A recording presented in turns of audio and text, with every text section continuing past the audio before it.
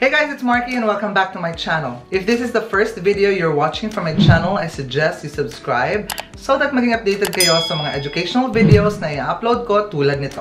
So welcome to another episode of the Senior High School Subject Series na ginagawa ko dito sa aking channel na kung saan sinishare ko sa inyo kung ano ba yung mga topics or lessons ang pinag-uusapan sa specific subject ng senior high school. Before I continue this video, if you're interested in painting or art or DIY, you can check out Darling Art's channel and be inspired by her beautiful paintings na ina-upload niya sa channel niya.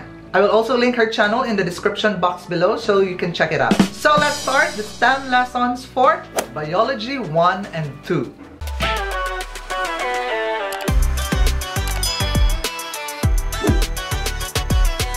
Ang General Biology 1 and 2 ay specialized subjects ng mga students na mag-enroll sa STEM strand ng senior high school. So our subject for today is General Biology 1. This subject is designed to enhance the understanding of the principles and concepts in the study of biology, particularly life processes at the cellular and molecular levels. This also covers the transformation of energy in organisms. So, content and competency. Yung content is yung lessons or topics na pag-uusapan sa Biology 1 at yung competency naman ay yung mga gagawin nyo or kailangan nyo i-achieve. So, first topic, cell. Under dyan, meron tayong cell theory, cell structure, and functions, prokaryotic versus eukaryotic cell types, cell modification. So, anong gagawin? You have to explain the postulates of the cell theory. So, as early as now, you research for the different cell theory. Describe the structure and function of major and subcellular organelles. You have to research about that. Another is distinguish prokaryotic and eukaryotic cells according to their distinguishing features. So I am not sure if you already took this one in junior high school, but I think you did. And for Biology 1, pag-uusapan nyo pa rin itong prokaryotic and eukaryotic cells. If hindi nyo pa alam yan, you can research about that in advance. Another is you have to classify different cell types, plant, animal tissues, and specify the functions of each. So meron tayong cell types na plant cells and animal cells. So you have to specify their difference. Another under cell is we have cell cycle, the mitosis and meiosis. What you're going to do is characterize the phases of the cell cycle and their control points. So you have to read the phases of the cell cycle. Ano ba yung nangyayari sa ating cells? Another is you have to describe the stages of mitosis and meiosis. So these are the different cell cycles, mitosis and meiosis. So all you have to do is research for the stages of this cell cycle and describe each stage of this cell cycle. Another is you have to explain the significance or application of mitosis and meiosis. So you have to connect mitosis and meiosis to real-life situations. So ano ba yung significance or applications ng mga cell cycle na ito? Another is you have to identify disorders and diseases that result from the malfunction of the cell during the cell cycle. So you have to read about that. Under cell, we still have the transport mechanisms. Letter A, simple diffusion. Letter B, facilitated transport. Letter C, active transport. And letter D, bulk vesicular transport. So ano ba yung mga yan? So ano ba yung kailangan nyo gawin? As a STEM student who is going to take the subject, you have to describe the structural components of the cell membrane. Ano ba yung mga structural components na makikita mo sa iyong cell membrane? So you have to describe that. You also have to relate the structure and composition of the cell membrane to its function. Another is you have to explain transport mechanisms in cells. You have to talk about diffusion, osmosis, facilitated transport, and active transport. So as early as now, you read about these transport mechanisms that is going on inside the cell. Another is you have to differentiate exocytosis and endocytosis. Ano ba yan? So you have to read about that. Another topic in Biology 1 is what we call biological molecules. Under that, we have structures and functions of biological molecules. We have carbohydrates, lipids, proteins, enzymes, and nucleic acids. So anong gagawin? You have to categorize the biological molecules. You have to categorize that one according to their structure and function or yung mga ginagawa nila sa ating katawan. Explain the role of each biological molecule in specific metabolic processes. So ano ba yung function ng lipids, ng carbohydrates in our metabolic processes? So describe the components of an enzyme. So you read what is an enzyme and describe its component.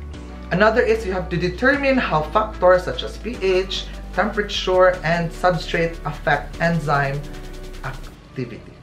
Another is we have energy transformation. We have ATP-ADP cycle, photosynthesis, and respiration. So all you have to do is explain coupled reaction processes and describe the role of ATP in energy coupling and transfer.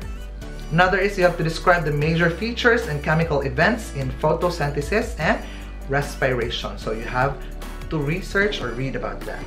You also have to explain the importance of chlorophyll and other pigments. So, for sure, napag-usapan nyo na ito sa elementary. So, for Biology 1, you still have to talk about this one.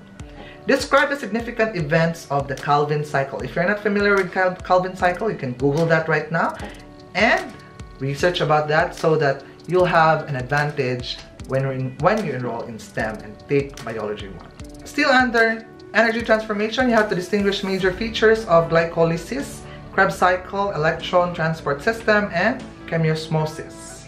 Describe reactions that produce and consume ATP, and explain the advantages and disadvantages of fermentation and aerobic respiration. So basically, yun yung pag-usapan nyo sa Biology 1. Now, let's proceed with General Biology 2.